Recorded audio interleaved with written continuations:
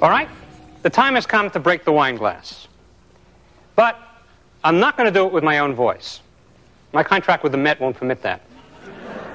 And there's another problem. This takes practice, and I only have the one wine glass.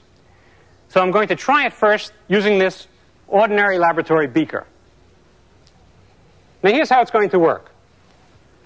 All of this stuff here is going to substitute for me and make a pure tone.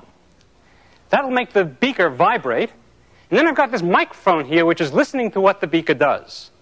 And the output of the microphone is on this oscilloscope, so you'll be able to see on the oscilloscope what the beaker is doing. Watch this. You see that? Okay. Now, what I have to do is to turn up the volume, and that makes the beaker vibrate.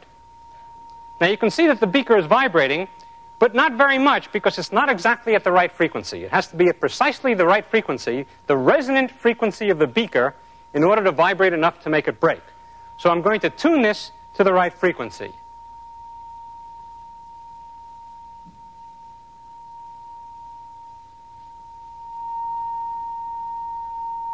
There it is, right there. That's it. All right?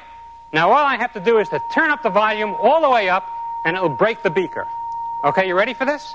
And the people in the first couple of rows, your ears will bleed a little bit, but don't worry about it. It's not serious. You ready for this? Here we go.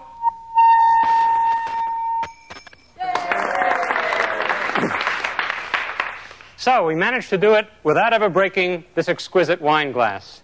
You see, that's why they bought it for me. They knew I'd never get around to breaking it. All right? That's it for today.